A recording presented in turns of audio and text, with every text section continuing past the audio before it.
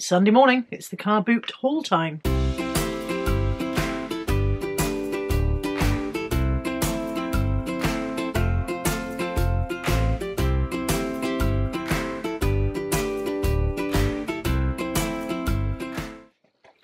Good morning, welcome back to my channel. It is Sunday morning, it's the car boot haul time. Just the one car boot today. I didn't even bother to go in to see if Trench Lane was going to be on or not. It's been a wet and soggy morning. I wasn't feeling it.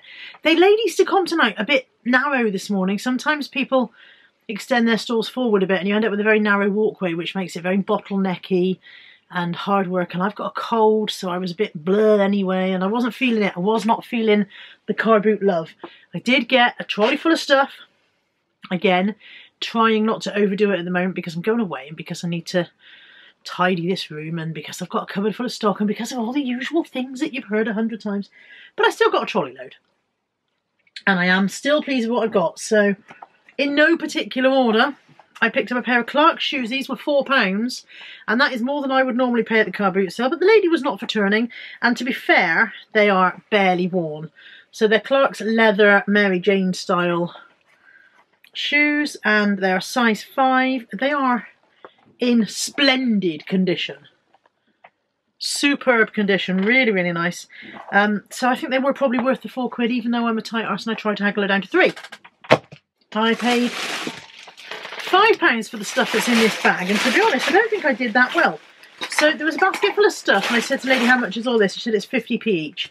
And then as I was putting stuff out, she was bunging it all in a bag, and then she glanced at the bag and said, call it a £5. And I was like, okay. And then I was like, I'm not sure I even had 10 things, so okay. I've got the Teletubbies figures, which I have no idea whether they're worth having or not.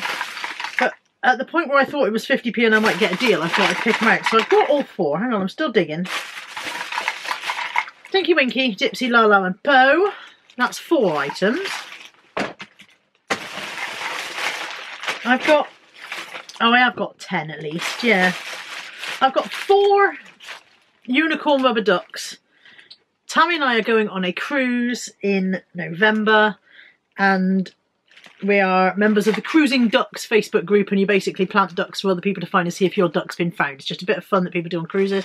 So whenever I see a couple of ducks cheap, I get them. So I've got 4 ducks. I've got 1 Sylvanian's Family's Rabbit. So how many is that so far? That's 9. I have got more than 10 because I've also got 4 tiny potato heads. Mrs. Referee. I've got 2, 1.5 Mrs. Referees. I've dropped one of them. Hang on. 2 Mrs. Referees and 2 of these little tiny spuds, and they're just going in a potato head bundle. So I've ended up with 4, 5, 6, 7, 8, 9, 10, 11, 12, 13 items for a £5. That's all right. That's all right. Although, not the spanking deal that I might have hoped for. From Steve, I paid £4 for these 3 Denby Elements black pepper mugs. They all a bit of fluff in there. I thought it was a dead insect, but it's a bit of fluff. They all need a bit of a clean out with some pink stuff and tidy up, but apart from that, they're in good nick. So £4 for those. And then I paid him 50p for this really quite nice M&S large feather design. M&S superfine china with feathers all over it. And £1.50 for these 4 bits out of his fill a bag stuff, because I didn't fill a bag, I just had these 4 bits. So I've got a little Peter Rabbit melamine bowl. 2 of the Kellogg's plastic bowls. One is a cornflakes tip and sip, and one is just a Frosties round one. And this is an Eternal Bow cloverleaf tray, but it is an unusual colour, and I don't know if that's because it's faded or because it came in this colour. So it's definitely not Eternal Bell. It says Eternal Bow on the back, so maybe it's just a bit faded. Either way, I bunged it in, as they say in Carry On Up the Cove. I bunged it in. £2 for this Harry Potter jigsaw for Tammy for her birthday.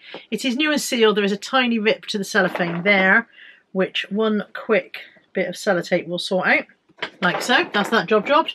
And Tammy has had, when we were out shopping on Friday, she wanted to get some Doc Martens that were a bit beyond her price. So she's had cash from me towards those and cash from other friends as well, not just me. So she's had mainly cash for her birthday, but I don't think a birthday should go by without someone having with somebody having nothing to open. I think you should have something to unwrap on your birthday. So there will be a few smaller pre-loved gifts as well. So she's got something to open. So I've got that to go towards that. She likes a jigsaw. She likes Harry Potter. What's not to like? Now I picked up this with one of you guys in mind, and I can't think of the name, and I can't find you in my emails.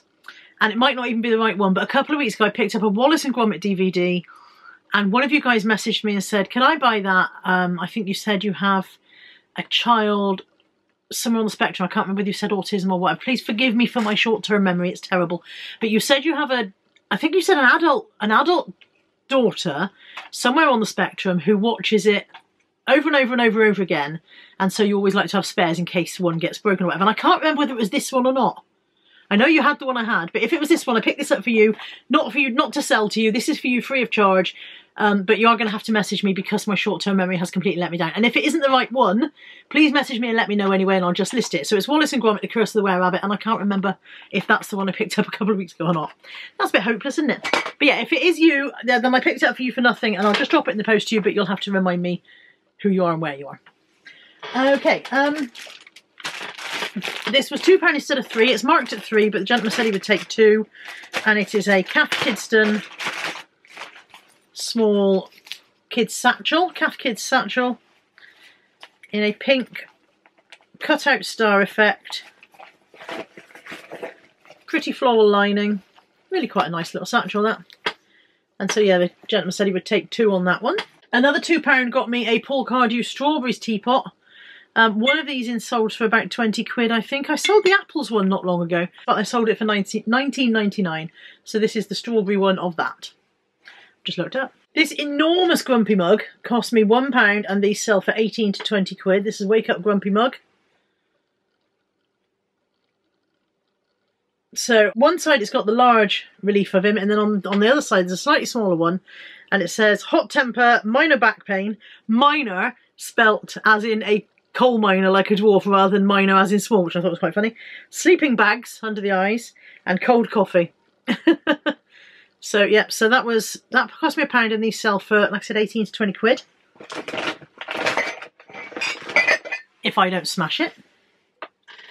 I paid £2 for a Brakeburn handbag, oilskin handbag, and it has its long strap in there as well. That's been unused. And also in there was 5p, so that'll go in my found money jar for this year, which I will need to be counting soon and passing on to the relevant person.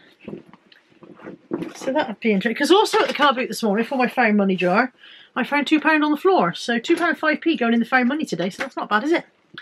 It's going to be good this year, the found money. If you're not sure what I'm on about, every year I pick up all of the money I find in the street or anywhere, in the shop floor or anything. Pick it all up all year round, and I save it all up, and then once a year I count it, and then I donate it. It now goes to a homeless charity that go out and take care packages out to people who live on the streets.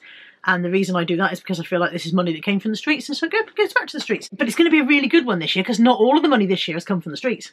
And this is spoilers now, so stop listening, because I'll tell you in the proper video when I do that in a couple of weeks' time. But it's going to be a good one. Going to be a good one. So yeah, 5p towards the found money, and a very nice Brakeburn bag with its long strap for 2 quid. Another £2 from our friend Eric, who's got a fantastic... That's the door. Oh, out of breath now.